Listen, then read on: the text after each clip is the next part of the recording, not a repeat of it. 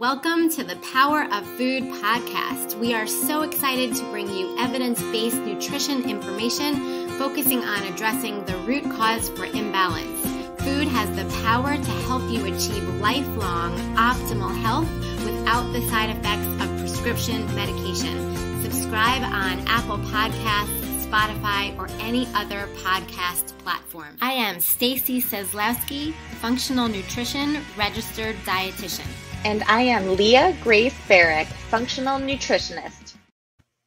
Hi, everyone. Welcome to the Power of Food podcast. Leah and Stacy here with a special guest, Dr. Mark Grossman, who is a holistic eye doctor. And he has a fascinating approach to eye care, which we're going to talk all about today. So let's just jump right in. Dr. Grossman, do you mind just giving a really quick intro on who you are and your practice, and then we'll jump into our questions? Sure. I've been an eye doctor optometrist for over 40 years in practice. I've also been an acupuncturist for over 28 years. And my goal is that vision is not static, that vision at any age can be improved.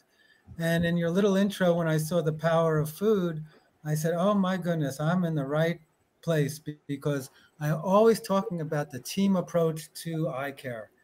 And even my books, I've written 5 books on the subject. My latest book is called Natural Eye Care. It's 800 pages, 2,000 peer-reviewed references on how to take care of different eye conditions and eye diseases through nutrition, through exercise, through herbs, through essential oils, through yoga. So we incorporated all those into this book. It's also, being the anti-salesman I am, available on Amazon as a $10 Kindle, so you don't have to carry the 5-pound book. I lecture on this nationally and internationally to both acupuncturists, lay people, and practitioners. I've improved my own eyesight from legally blind to being able to pass a driver's test and being able to read without glasses, which we'll go into in the future. And I just love eyes. I love telling people about seeing, about vision. Vision is the dominant sense modality. Embryologically, physiologically, neurologically, the eye is brain tissue. If you can change your mind, you can change your eyes. So, again, how we see the world, how the world sees us is so important. So thank you for having me. And we will talk about nutrition, supplementation, lifestyle changes. We are going to put the power back into the patient and not giving over the power to the practitioner. So let's begin. Awesome. Well, thank you so much. And we love that upstream approach, in functional medicine, looking at the why. Before we started, you were talking a bit about you go to any other doctor, and if you're getting worse every time you go, there's a problem with that. Whereas if you go to the eye doctor, every year they up your prescription a little bit and basically tell you, oh, there's nothing you can do, it's just going to get worse. And so your approach to actually helping people improve their vision, improve whatever eye problems are going on through using food, through using lifestyle practices is amazing. So you talked a little bit about your practice philosophy. Can you tell us a little bit more about how you started with the holistic approach, just briefly, growing up, that kind of thing would be really interesting for our audience. Okay, so as I said to Stacy earlier, I grew up in Queens, New York, and my dad was an accountant, and 90% of accountants are nearsighted. And why? Because they look up close all day. Less than 10% of farmers are nearsighted because they look on the horizon. I went to a math and science high school in New York City called Stuyvesant High School. 90% of us were nearsighted. Less than 10% of juvenile delinquents are nearsighted. Why? Because function affects structure. If you're going to use your eyes up close all day, something has to give.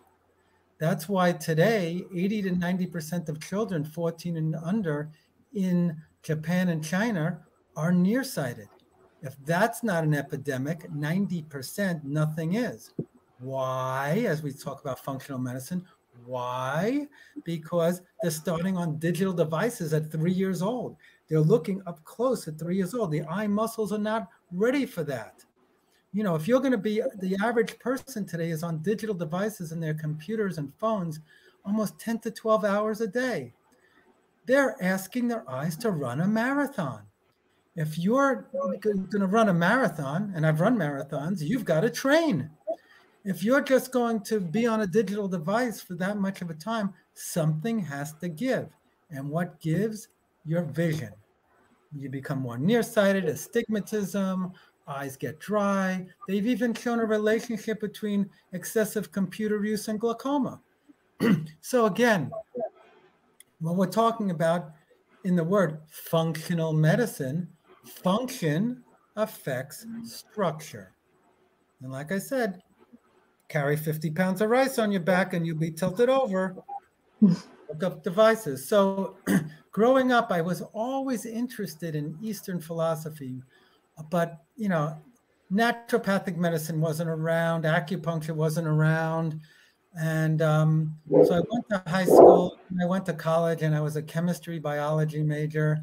And then I was on the basketball team, and I was getting my ankle taped. And I said to the trainer that year, I said, "What are you doing next year?" He was a senior. He goes, "I'm going to go to optometry school. You make enough money, you don't make a lot of money, but nobody dies on you." I said, "I like that." He goes, "But you got to be good in math and science." I go, "I can do that. I'm good in math and science, and nobody dies on you. I think I like this."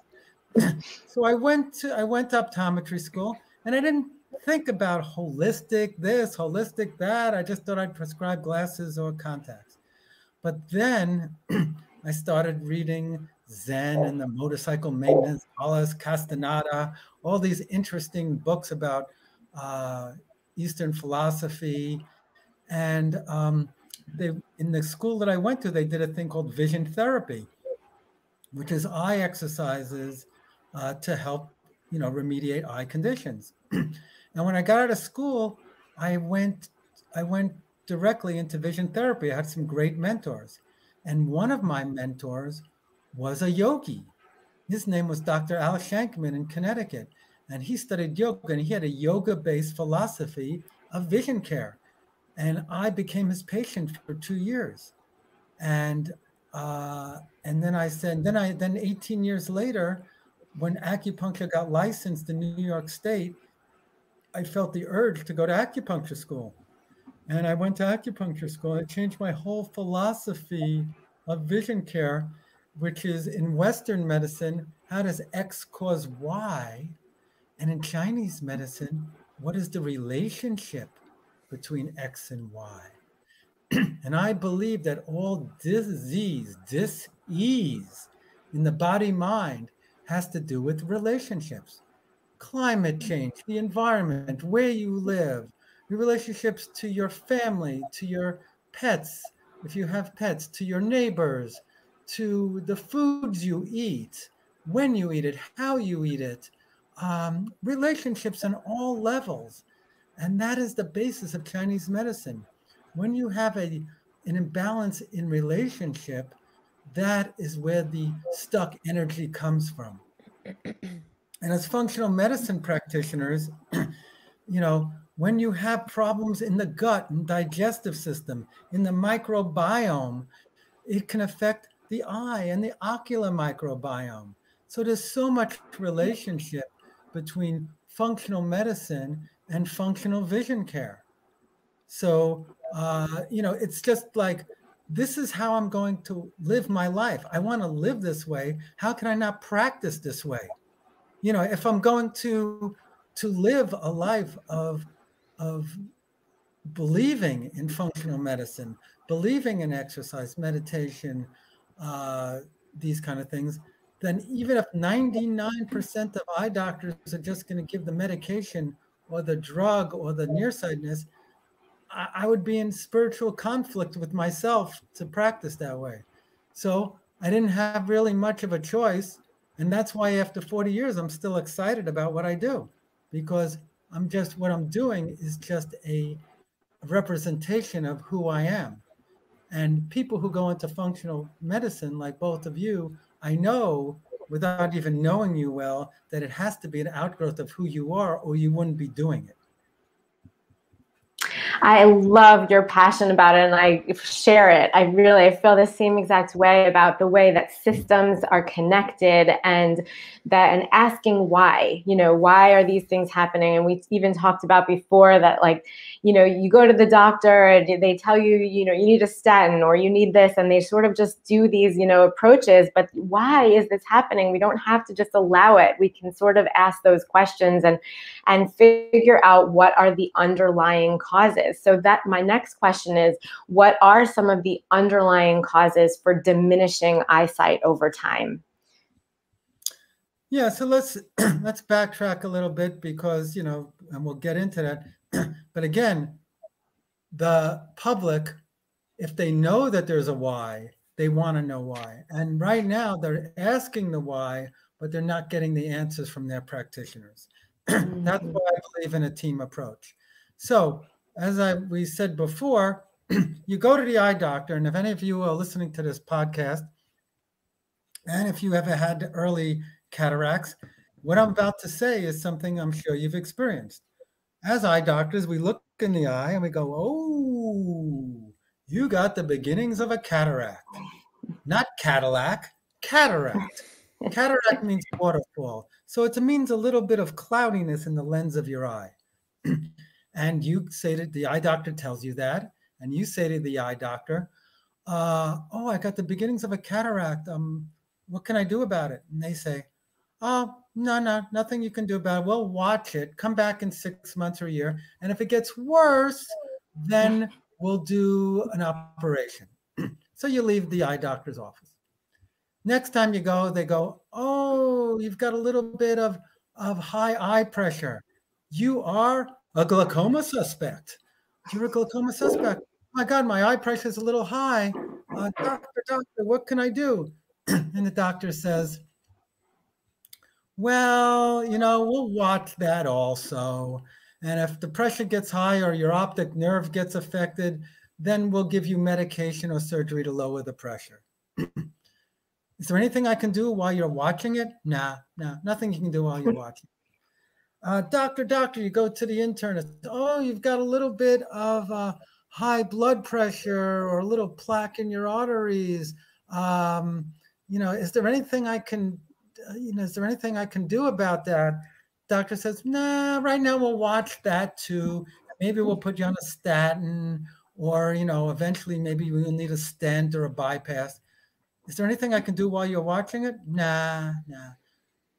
So you're powerless. You're helpless.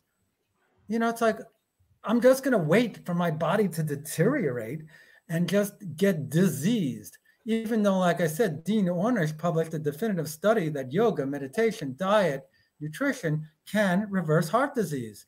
And I've got 2,000 peer-reviewed references that show there are things to help reverse cataracts, glaucoma, macular degeneration. Yes, there are things you can do while you're watching it. And that's where functional medicine comes into play. Cataracts, usually low in glutathione. Glutathione, a major antioxidant. The NIH did a 4,600-person study on the role of antioxidants in cataracts and macular degeneration and showed a relationship. And what happened? Pharmaceutical companies came out with Ocuvite and Preservision. So now eye doctors are saying, yeah, here. According to the ARID study, some antioxidants can help with this. So now doctors are saying, yeah, nutrition can help, but look into those things and you see red dye number 3, red dye number 4. It's like the things in it are fine, but do we have to have the dyes in there? But what it tells you is that every doctor today in our own literature is believing that nutrition can have an effect. So build glutathione levels through, whether it's through supplementation with glutathione and N-acetylcysteine and alpha-lipoic acid. Do it through foods, through garlic, onions.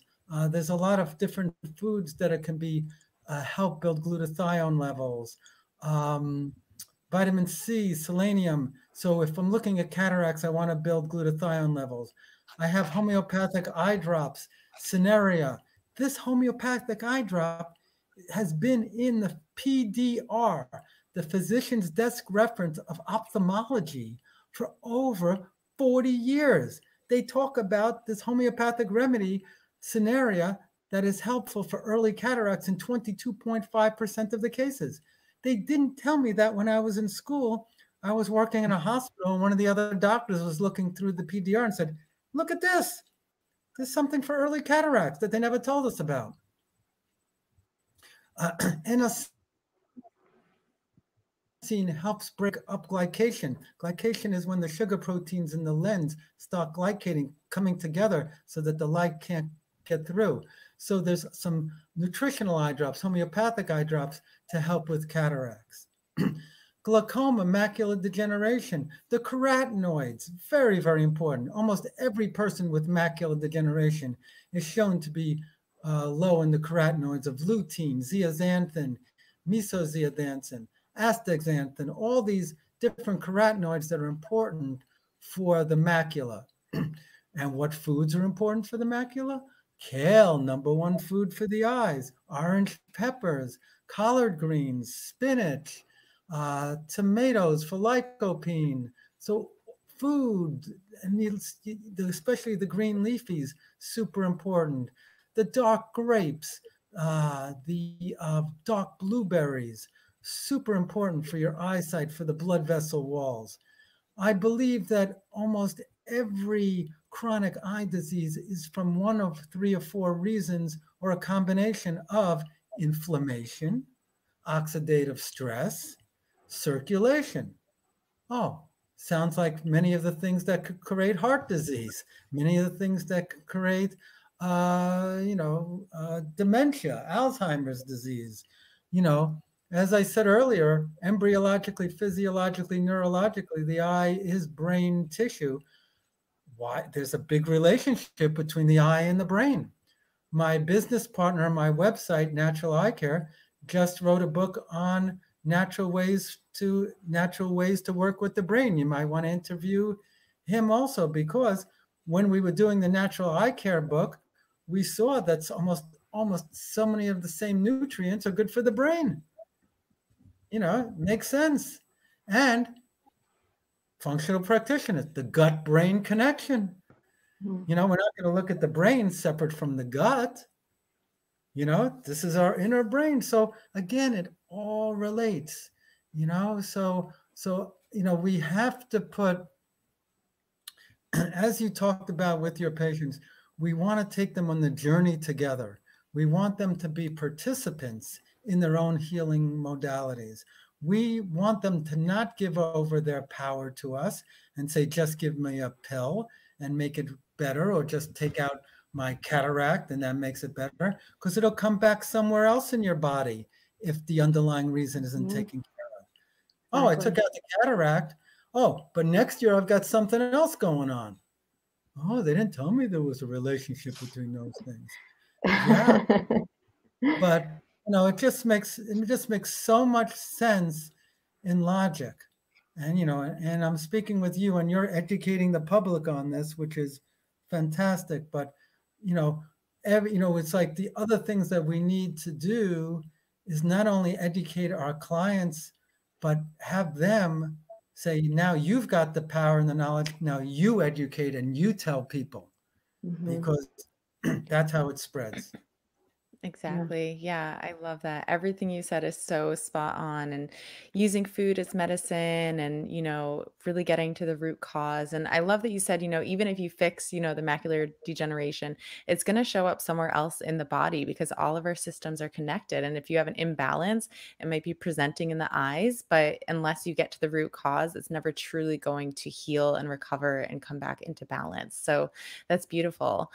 I would love to hear what lifestyle tips you usually give to your clients. I know we talked a bit about blood flow, increasing blood flow, how that can really help improve eye health, but I'd love for you to just talk a little bit about what you typically recommend to your patients to do, or anything to avoid in terms of lifestyle interventions.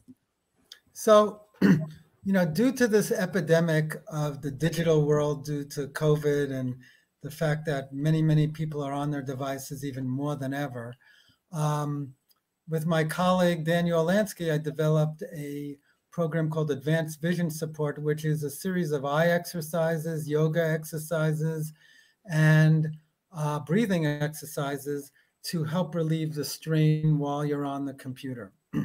Also, just warm compresses. We have eye masks that you can put over your eyes to increase the circulation around your eyes. And this will hit all these really great acupuncture points. Circulation, aerobic exercise, at least aerobic exercise 4 times a week, at least 20 minutes a day, will actually reduce eye pressure. So I tell people, to try to get on some sort of exercise program, move, stop being sedentary, go for walks, get outside. Don't be NDD, nature deficit disorder. Get out in nature, relax your focus. So exercise, I meditate every morning, even if it's just for 5 or 10 minutes, and then I exercise. So get the blood circulating, get your eye circulating. Yeah, and just be aware, be conscious. I'm sure you talk about this as functional medicine practitioners. Be conscious of when you're eating, what you're eating, why you're eating. Okay, I need to eat. I need some comfort foods. I'm sitting here with my ice cream, All right, so at least you know why you're doing it. Bring it to an awareness level. But I always exercise. If you smoke, stop smoking. It increases macular degeneration and glaucoma over 205%. It'll narrow the blood vessel walls. It'll deplete you in B vitamins. So, if you do smoke, try to quit. And, take care of yourself, self-care. Take Epsom salt baths at night. Relax those muscles. Put a little essential oils in there. Pay yourself first. Many of us are caregivers and caretakers, but we can't take care of others if we don't take care of ourselves. So really look for balance, look for harmony in your life, whether it's exercise, meditation, communication, and just awareness. That's the big part. Yeah, it's just this mind body, it's like we have control of, and it's what's also interesting is that these signs that we have, like the macular degeneration or the cataracts, like these are the symptoms that your body is giving you to tell you that something is off. So it's like we have to listen to these, symptoms and listen to our body and then, really take action. You've mentioned a couple of times that the eyes are a window into the brain. And then another thing that you mentioned that I think is so interesting is also the connection between the microbiome. I've often heard of, you always hear about the gut microbiome, and you even hear about the mouth microbiome and the nose sometimes, but I've never honestly really thought about the microbiome, the ocular microbiome like you mentioned. I think that is just so interesting. If you might talk about that connection, the brain connection and the gut connection. I'd love to hear your answer to that. Oh, okay. Oh, boy, I said so many things that stimulated me. So let me just think about it. Well, let me talk about the biomes for a second, and then I'll back because that. So in Chinese medicine, the eyelids, the lower eyelids and the upper eyelids are the stomach spleen. It's the earth element. Earth element in Chinese medicine is about digestion. It's about nourishment. When you have these kind of things, and that was the beautiful thing you said. The beautiful thing you said was signals. The eye is giving you signals. Your gut is giving you signals. When you have dry eye, when you have itchy eye, it's giving you signals. When you have a cataract, it's giving you a signal. it's your wake-up call that there's an imbalance somewhere, and now it's affecting your eye. So the eye in Chinese medicine is also the windows to the soul, as Shakespeare said. It's the Shen, it's the spirit, it's the pilot light. So it's not only, the embryologically, physiologically, neurologically brain tissue, but it is in your soul. It's your soul's expression of how you see the world. So that's on a whole other level. But in terms of the biome, that's why the tear film is made of the omega-3 fatty acids. If we eat too much sugar, our eyes tend to dry out. The meibomian glands, they tend to close up. So we have like this whole inner world in the eye, in the vitreous. Vitreous is made of hyaluronic acid. So, hyaluronic acid, very interesting. Oh, it's an anti-inflammatory. Oh, interesting. I have problems with my joints, and I'm also getting more floaters now because there's more stuck energy in the vitreous of the eye. So we start looking at what are the component parts nutritionally and of the different parts of the eye. From vitamin C, the highest concentration in vitamin C in the body is in the adrenal glands, but where's the second highest? In the lens of the eye. Very interesting. In Chinese medicine, the kidney meridian, adrenal meridian, controls the focusing system. Aha. Again, very interesting.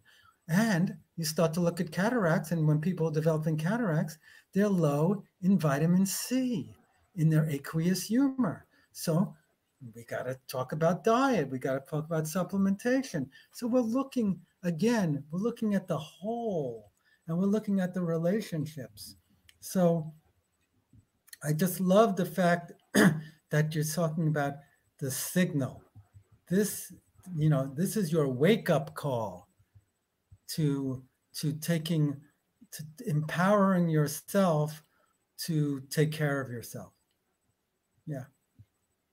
Yeah, totally agree. So interesting about the vitamin C. I knew about the adrenals, but I had no idea the eyes were the second highest. So that makes so much sense, right? With like oxidative stress and needing the vitamin C as an antioxidant to help prevent that. So that's really fascinating.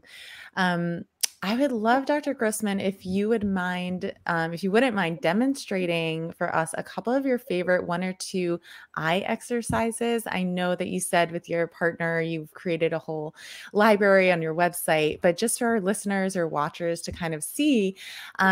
And then also I was wondering, when you do this, if you are someone who wears contacts or wears glasses, are you supposed to do them with or without the glasses or the contacts to help strengthen the eye? Because I would think you would want to do it without, but I really have no idea. So I would love if you wouldn't mind, before we go, just touching on that. Okay, so I'll show you 3 of my favorites, but for your listeners and yourselves, on naturaleyecare.com, or I could send it directly to you, a link. I have a whole eye exercise booklet that people can have for free that goes through my 10 or 12 favorite eye exercises and acupressure exercises. So I can send you that link, or it's on naturaleyecare.com. We have a free newsletter and we have free eye exercises. In terms of contact glasses, et cetera, sometimes it's good to do them in different ways, because the goal of any eye exercises is flexibility and adaptability. Depending on the prescription that the person has, they might be so blurry when they take off their contacts or glasses that they don't even feel they can do anything. So they might need to put them on. But the following exercises can be done with your glasses, with your contacts, or without. Usually, if I have to choose one of the 3, I say without glasses or contacts. And so these exercises, there's also a free eye exercise video on my website, naturaleyecare.com.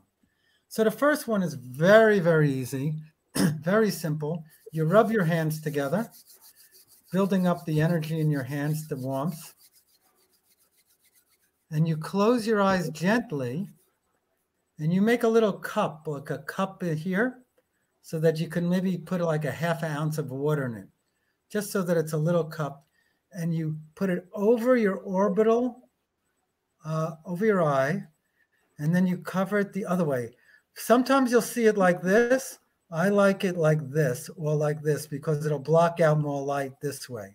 So sometimes you'll see this exercise is called palming, but I like it like this. And your eyes are gently closed. And sometimes you're at a desk and you're relaxing your neck, and you just breathe into the blackness. And it'll just relax your eyes. And it'll just, and when you're palming, it's called palming, you're touching and tonifying all these different acupressure points around the eyes.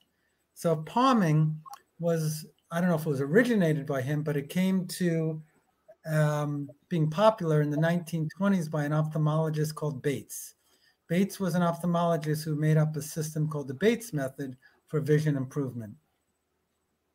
And there's lots of natural vision educators around the world who do the Bates method. In fact, we just came up with a documentary called Insight to Your Eyesight on the Bates method. And there's a whole bunch of vision educators around the world who will teach people these eye exercises. So palming is one of my favorites, especially if you're on the computer all day long.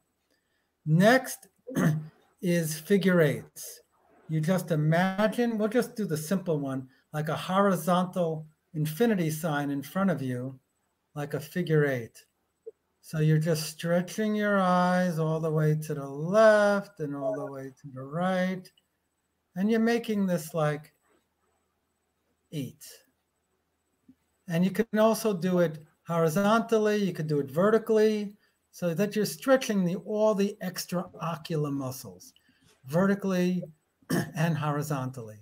And if you want to take it to another level, you do it like a clock. You do 12 o'clock to 6 o'clock, 1 o'clock to 7 o'clock, 2 o'clock to 8 o'clock, 3 o'clock to 9 o'clock, 4 to 10, 5 to 11, and then you go around the clock clockwise and counterclockwise. When you do this, and I tell people to do it for like breaths, like do it for 5 or 10 breaths, you're hitting all, as I said, all the extraocular muscles, the superior rectus, the inferior rectus, the lateral rectus, the inferior and superior oblique muscles. So you're getting them more flexible and adaptable. You're sort of stretching them before you work out. And one of my favorites, and some patients can do this and some of your clients may not, but this is called the hot dog. And this is great for parties, or if you have nothing to say, you want to say to somebody, but you take your 2 fingers, you hold them about 6 to 8 inches in front of your face, and you look across the room. And as you look across the room, a little extra finger will float between your 2 fingers. Either one of the fingers will elongate, but it'll look like a little mini hot dog. And if you wiggle your fingers, it'll dance. So we call this the hot dog.